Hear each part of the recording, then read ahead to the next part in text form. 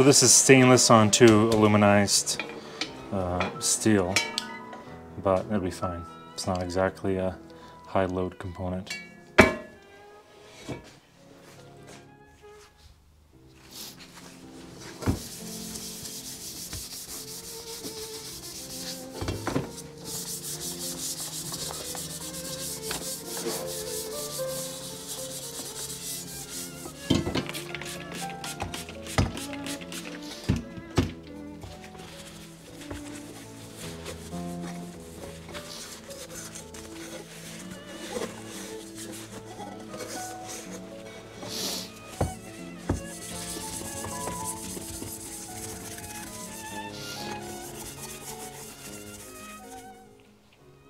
I've been working on painting the engine and just getting some of the other accessories put on it. So plug wires are on, starter's on, dipstick.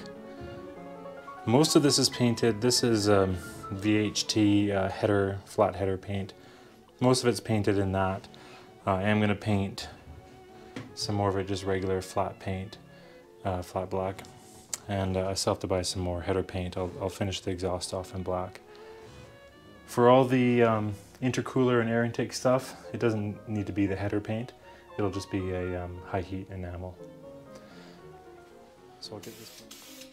So obviously I'm not worried about overspray, and that's because the whole rest of the boat is going to be black as well.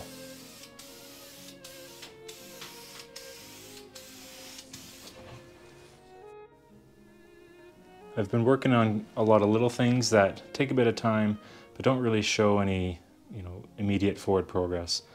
But the intercooler tubing is all back on. Everything is clamped down tight. That's all looking good. I finished painting the exhaust, so this is all with flat black header paint, and that's looking pretty good.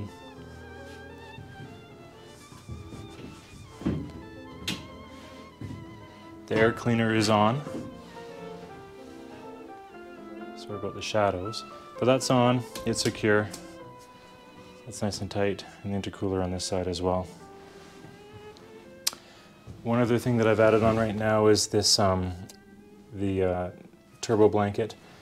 Part of the reason why is to keep heat away from this oil feed line. So this is attached to the stainless steel springs on either side. And we'll see if that works well enough. I'll leave the springs.